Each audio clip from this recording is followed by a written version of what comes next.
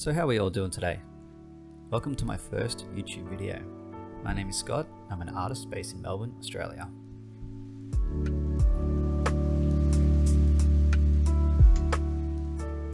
This is actually the first time I've ever recorded audio and video together, and hearing my own voice is very confronting.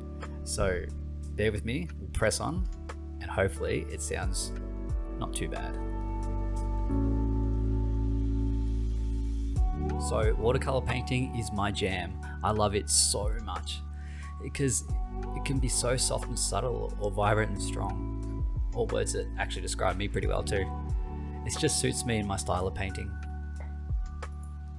Today we're going to go through the process of my painting A Moon's Rhythm. I'll let it play out and I'll give you my thoughts along the way.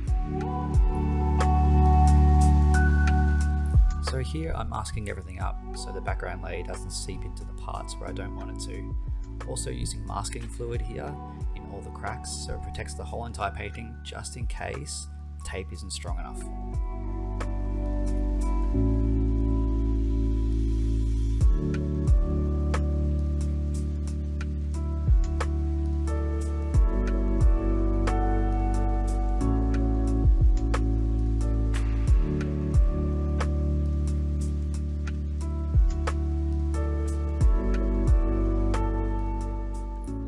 Here I'm just mixing these paints in these little dishes to get prepared for the background wash. Two at the front will mainly be the light colours, and then the two at the back will be the darker colours. I like to have everything prepared before I go into doing the wash, because that is the most stressful part for me.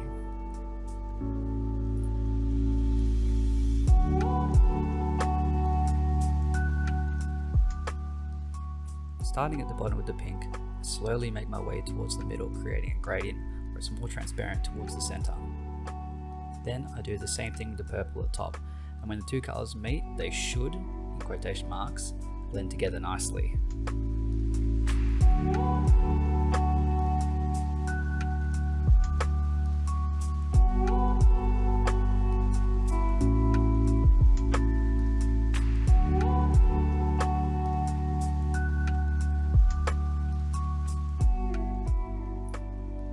Here I wanted to create a cloudy separation between my two colours, so I went in with my dark colours and started applying some shadows. Being sure not to let the paint sit too long, I got a brush with clean water and pulled the paint outwards to create a smooth blending cloudy effect.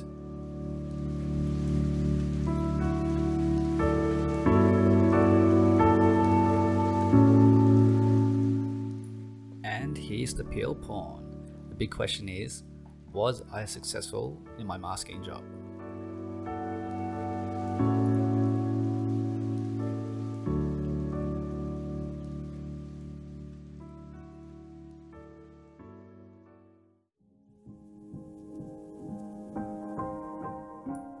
And to my surprise, everything actually came out pretty well.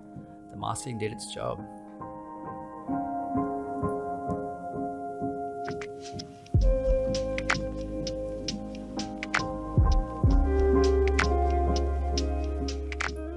Now the fun part, painting the skin. I start by going over all the areas where the skin would be with a base colour, which will give me a reference for all my other colours to work off.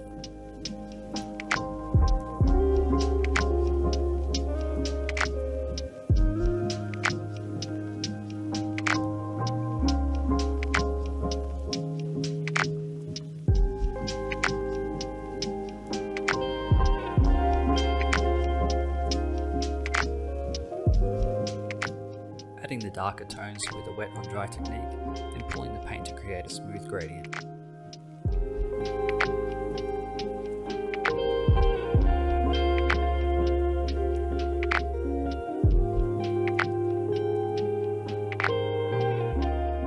If you notice on the hairline, I've added some masking fluid.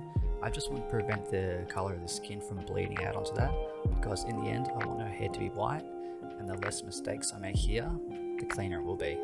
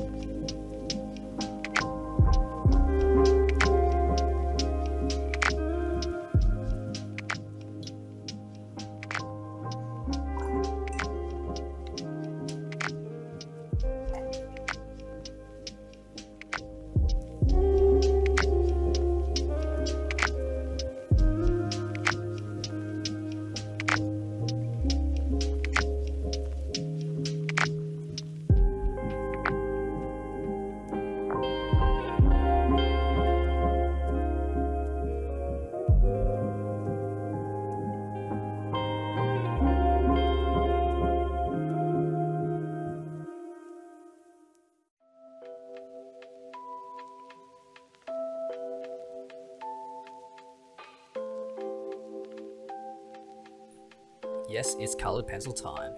While it is a watercolour painting, I don't like to limit myself to just that. If I can use another medium to help me get the desired effect I'm looking for, then I'm all for it.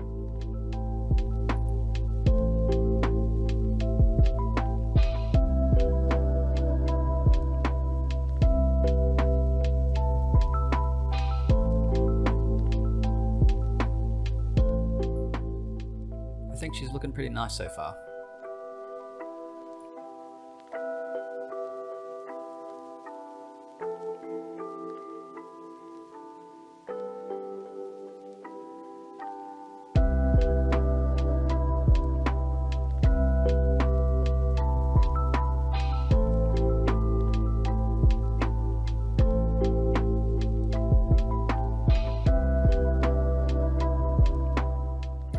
And I have a visitor.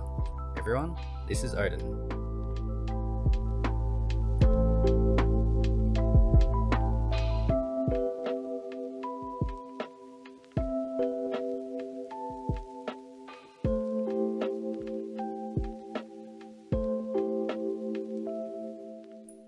Here I'm mixing some cadmium red deep to very carefully paint in the background behind my girl.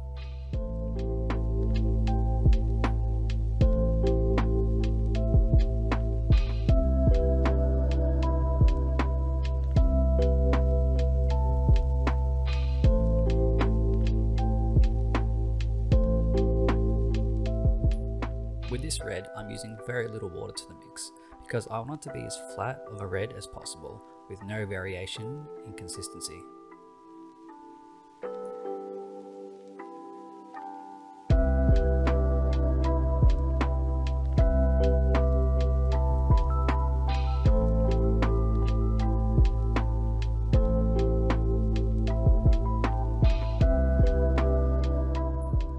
So I set up my camera to record above my head, and when I played back, I realized that my head was in the way the whole time. I was so focused, I completely forgot about the camera above me. So that's why there's only a little snippet here. But nonetheless, it was stressful.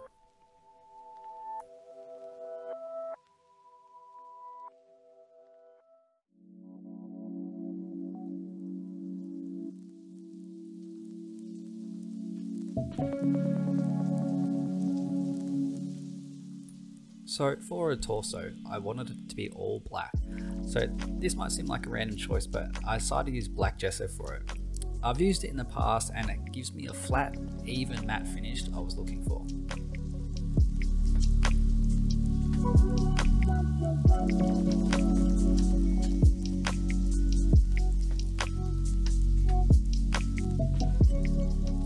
So I love this gold paint.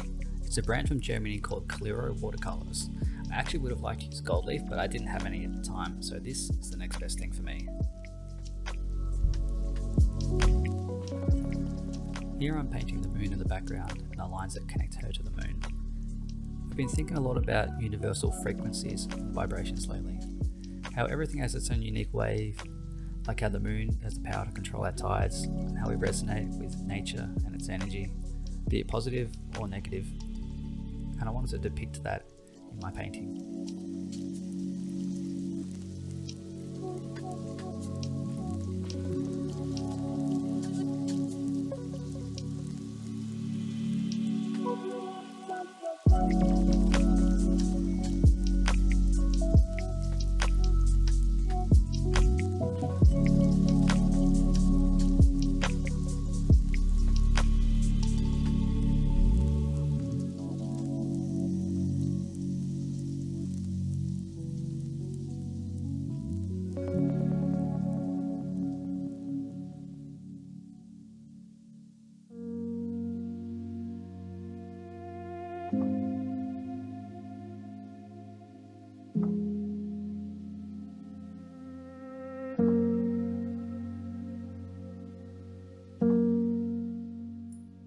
Some of the last details here.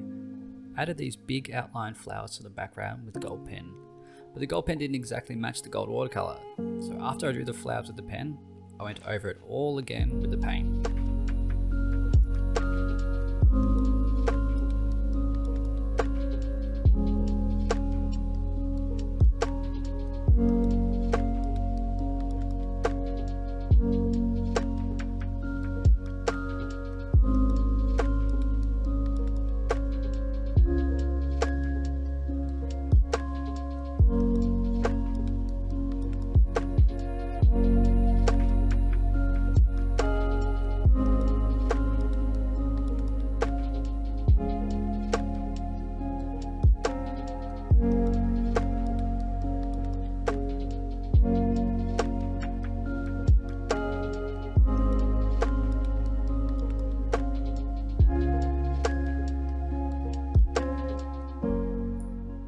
here we have it. She is done. This is actually quite a new style for me. Definitely a little more challenging than before, but I'm super happy with the result. She looks beautiful. Thank you for watching, and I'll catch you in the next video.